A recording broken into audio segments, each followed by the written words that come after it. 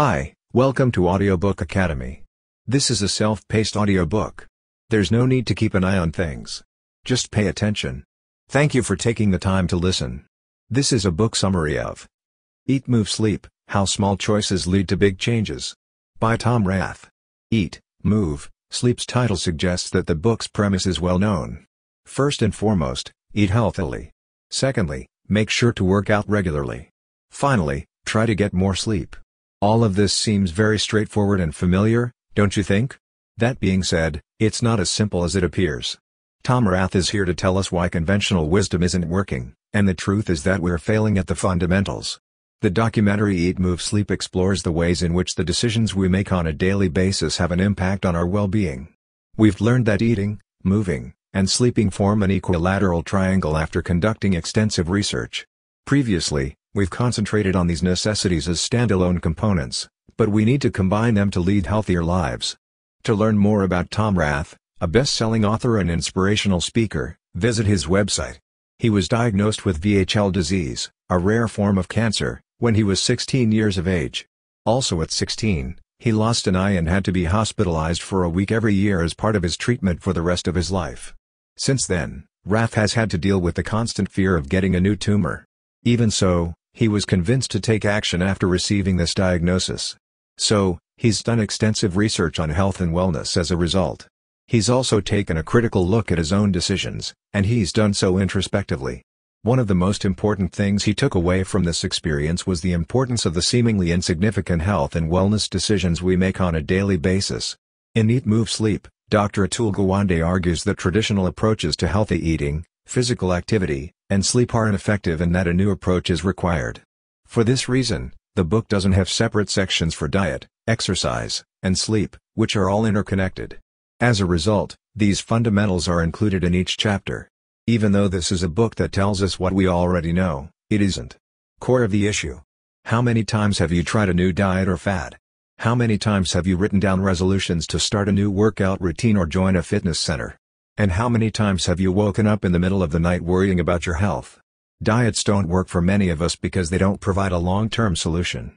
Diets, on the other hand, are presented as a quick fix. No one hasn't heard the claims that some new fad diet will help them lose a certain number of pounds in just 30 days. In part, this is due to the fact that diets do not address the psychological aspects of food intake.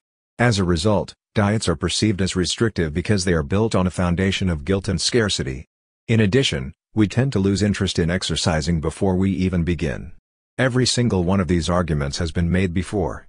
The notions of good health and physical fitness have become second nature to a large portion of the population. Why don't we do what we know is best for our health and well-being? In this book, Rath provides practical and useful advice on how to put the core ideas into action. It's not always a lack of knowledge, more often than not, it's a struggle to break old habits and adopt new ways of life. Awakening to the reality of needing more sleep. Close your eyes and imagine what a wonderful day would be like. Forget about what constitutes a perfect day, just focus on a good day. Getting out of bed is the first step to a good day for most of us. The quality of our sleep can have a significant impact on how we approach the day ahead of us. To make up for our lack of ZZZS, we may hit the snooze button until we're forced to get out of bed and start the day right. The snooze button frequently robs us of the opportunity to exercise or eat a healthy breakfast. How many times have you sacrificed exercise and breakfast in order to get a few more minutes of sleep in the morning? Good sleep is the foundation of almost every successful day. Waking up rested sets the tone for the day ahead. You guessed it, being too tired and lazy is a common reason for not exercising or for reaching for unhealthy foods. So, in the end, it's all about energy. To perform at our best, we need to be fueled up. Let's use the example of a battery to illustrate our point. Sleep, food, and exercise are the three pillars of our well-being. These items are necessary if we are to have as many good days as possible while also maximizing our energy levels. In order to get the most out of our day-to-day lives, we need to make sure we get enough sleep, eat healthily, and exercise regularly. How much sleep do you get on a typical night in the US? When you consider the 10,008 and 36-minute rule, many of us think that's enough. Let's take a closer look at this rule, shall we? Anders Ericsson's 10,000-hour rule is likely to be familiar to you. As a general rule, 10,000 hours of practice is required to become an expert in a particular subject matter. According to Rath's research, those who excel in their fields get an average of 8 hours and 36 minutes of sleep each night. It's our ability to sleep that gives us the edge over the competition. It has a cascading effect, which is why sleep is such an essential component. People who don't get enough sleep are more likely to overeat, procrastinate, feel tired, and be more prone to illness and injury. Because of this, the first step we must take is to stop blaming ourselves for going to bed early. No one should be sleep deprived, and no one should sacrifice sleep in order to appear more productive. This is the bottom line. The more you sleep, the more productive you'll be. Every day begins with how we feel when we get out of bed in the morning. So, what can we do to improve our quality of sleep? Exercise and a healthy diet can help us recharge our batteries, so let's go back to the analogy. Rath, on the other hand, offers some excellent advice on how to establish a regular sleep schedule and regulate our sleep cycles. A white noise machine and limiting artificial light before bedtime may help you get a better night's sleep. Too much sweetness in life is detrimental. Cancer, diabetes, and heart disease are all on the rise as we move into a new century. Because many of these diseases can be prevented, Rath believes that we should take more responsibility for our own health and well-being. As a result of Rath's preventative rather than curative approach, we begin to rethink our relationship with our bodies. We will be healthier and less likely to get sick if we take control of our eating, sleeping and exercising habits, he claims. Research shows that there are a number of simple ways that we can extend our lives and improve our health. We can significantly improve our health by reducing our intake of sugar. Let's take another look at that triangle. We're more likely to indulge in sugary snacks throughout the day if we're sleep deprived, which has a negative impact on our motivation to work out. As a result of eating a more healthful diet, we are more likely to exercise and sleep well at night. We've all heard that sugar is bad for us. Cancer candy is what Tom Rath refers to sugar as, and he claims that it is harmful. Sugar is known to feed cancer cells, as evidenced by numerous studies. The problem is that today's food is full of sugar. Sugar consumption in the United States is so high that on average, each American consumes 150 pounds of sugar each year. Take an average-sized car tire and imagine stacking 7 on top of each other. That's about how much sugar we consume each year in excess. So, the first step is to eliminate all added sugars from your diet. The best way to get started is to stop drinking sugary drinks. Do you know that fruit juice contains a lot of sugar as well as soft drinks? Tea and coffee, without the added sugar, are better alternatives, as well as water. Many of the carbohydrates we consume contain sugar as well. Refined foods should be avoided at all costs, and vegetables should be substituted in their place whenever possible. You should also try to avoid artificial sweeteners because they can make you crave the real thing. Your body will eventually adjust if you don't overindulge in them. Small decisions can have a big impact. We rarely consider the long-term consequences of the food we buy when we go grocery shopping. Shopping for food isn't something we should do on autopilot, according to the author of this piece. He makes the case that what we put into our bodies has either a net gain or a net loss on our well-being. Almost all of the information in this book is familiar to most people. There are many of us who know what we should eat, but lack the willpower. When it comes to this, our author has some great advice to offer you. You can buy your willpower at the grocery store, he advises. Buying food that is good for our bodies before we go shopping is essential.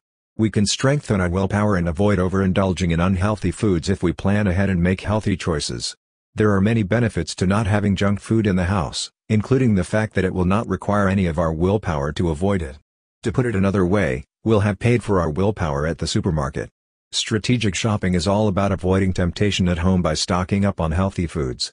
Rath claims that saying no at the outset will help us stick to a healthy diet. Another suggestion is to go shopping with a list and a plan in mind. Stay away from the aisles of the supermarket that are stocked with processed foods. As a matter of fact, he recommends that we stick to the perimeter of the grocery store because this is where the bulk of fresh food is located. Cut off the source of temptation and pre-commit to the idea that you want to buy, prepare and eat healthy meals. Humans are very suggestible, so cut it out.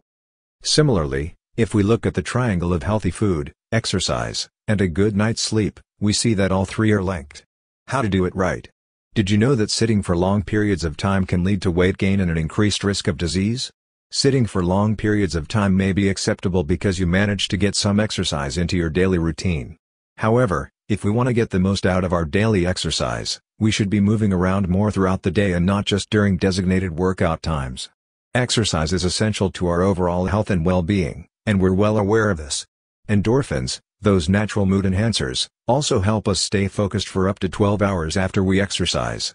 We also know that exercise has been scientifically proven to improve cognitive function. As a result, it raises the question, why don't we exercise more? If we want to improve, Rath says we must take control of what we can control and measure our progress in order to do so.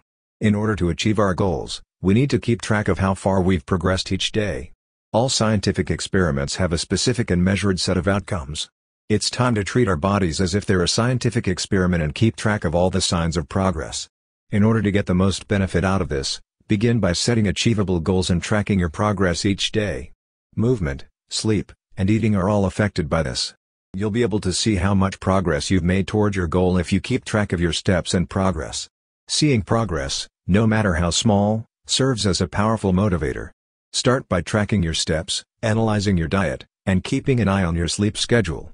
Being aware of what you're looking at is the first step in improving your skills. To track our progress toward our goals, our author suggests a variety of methods, including the use of a pedometer. People who wear pedometers have been shown to significantly increase their daily activity levels, according to research. There is a significant difference in the amount of time you spend walking each day. It doesn't matter what method you use to track your progress, the key is that it leads to consistency, which is how we form new habits. Using measurements can also aid us in making better informed decisions. In closing, here we go. When we learn how to apply what we know about diet, exercise, and sleep, Eat Move Sleep succeeds. We have the fundamentals down, but the issue is that there are no immediate rewards for achieving those long-term objectives. Using Rath's methods, we can make better decisions far more frequently. The idea is that by making better decisions, the right decisions will become second nature. In Rath's view, good health and well-being are the result of a three-way relationship between mind, body, and spirit. There are hundreds of books out there that discuss how to eat well or get enough sleep or work out, but our author argues that all three of these aspects are necessary if you want to live a healthy life. As a result, this comprehensive guide shows us how to maximize our well-being through the analysis of empirical research and the provision of long-term and practical advice. As a result, Eat, Move, Sleep teaches us how to implement and measure the changes that we make in our lifestyle. These elements must be incorporated into our culture so that we can all lead better lives. When everything is in balance, it has a ripple effect that ripples outward. So, what steps will you take to ensure that tomorrow and every day after it is filled with happiness? Perhaps it's time to get out of bed, eat well, and move around more frequently. Thank you for listening in Audiobook Academy. Please don't forget to subscribe for more content like this. See you in next audiobook.